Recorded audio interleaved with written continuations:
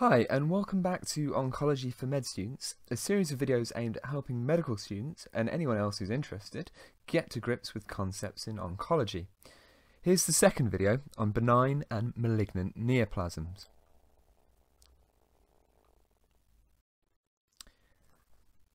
So last time we learned that neoplasms, or new growths, also known as tumours, can be benign or malignant. Cancer is another word for malignant neoplasms.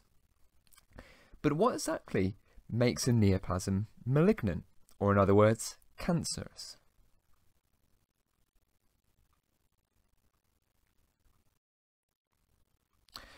What I want to cover in this lesson is 4 key areas in which benign and malignant neoplasms, or tumours, differ.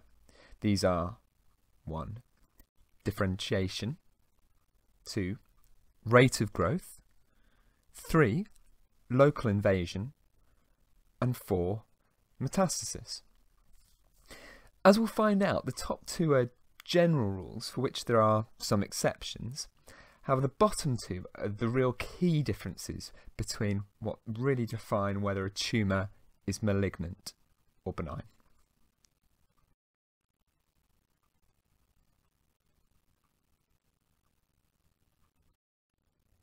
So what I'm going to do is build 2 tumours side by side, one benign and one malignant, in order to show you clearly how they differ in the 4 areas I just mentioned. So the first one is differentiation.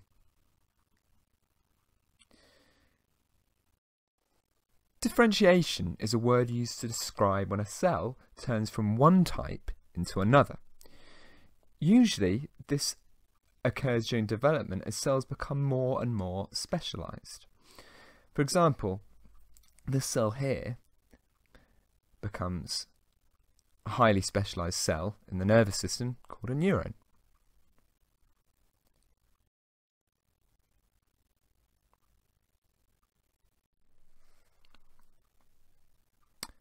In benign neoplasms, cells remain well differentiated. The cells look like the tissue it came from, and they maintain their specialisation.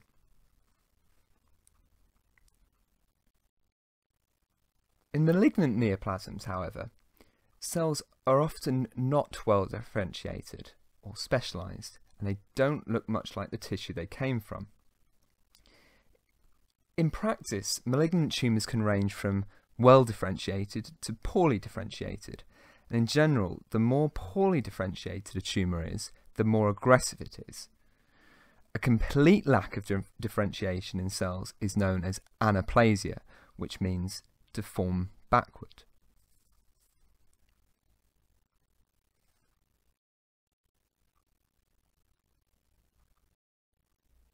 Next is rate of growth. In general, the rate of growth is related to the degree of differentiation. Well-differentiated, benign tumours tend to grow more slowly.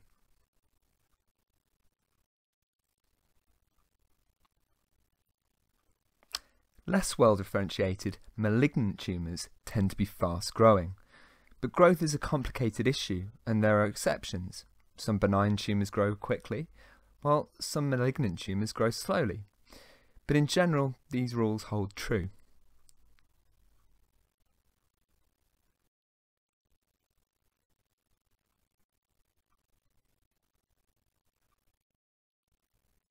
Next are the issues that really do separate benign and malignant tumours. The first being local invasion. Benign tumours do not invade the tissues surrounding them. They often have a fibrous capsule that keeps the tumour as a single, clearly defined mass. This also makes them easy to remove, if that's necessary, and they don't grow back when they're removed.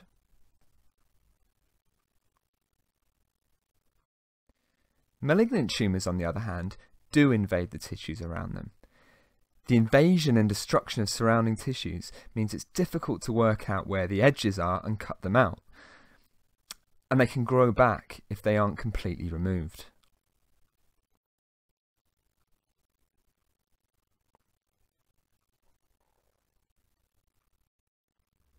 So finally, Metastases.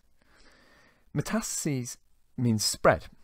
This is said to occur when new tumours appear in other parts of the body that are separate from the original or primary tumour. Spread occurs via the bloodstream, the lymphatic system, or body cavities. And this is the other main difference between benign and malignant tumours. It also is one of the biggest challenges in terms of treatment. In most cancers, it's difficult or impossible to cure the disease once it's spread.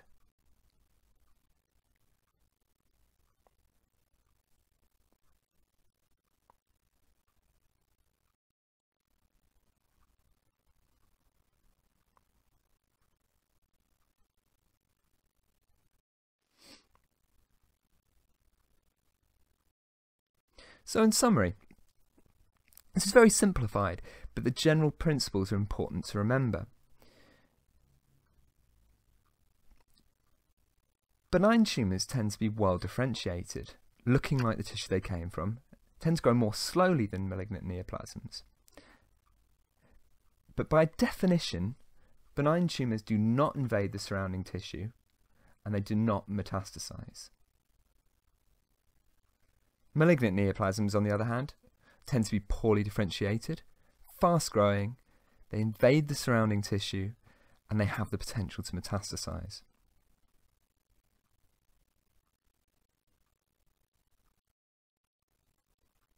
Now, most of our focus from here on will be on malignant neoplasms, but before I finish, it's important to make the point that benign tumours are not always harmless. Although they're not invading local tissues or metastasising, they sometimes can cause problems. And here are a few examples.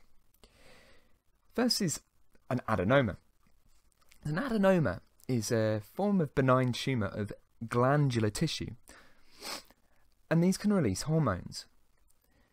In the picture you can see an MRI scan showing an adenoma of the pituitary gland. These kind of tumours can release a number of hormones that cause different diseases. Some you might have heard of, including acromegaly and Cushing's syndrome.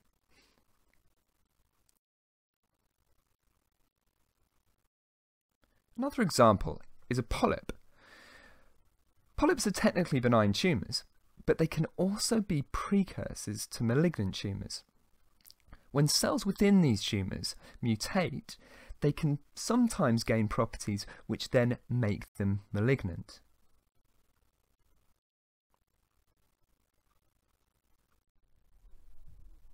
Finally, any tumour inside the brain can't truly be considered benign. This is because the skull is a fixed volume, and anything that grows inside of it creates more pressure.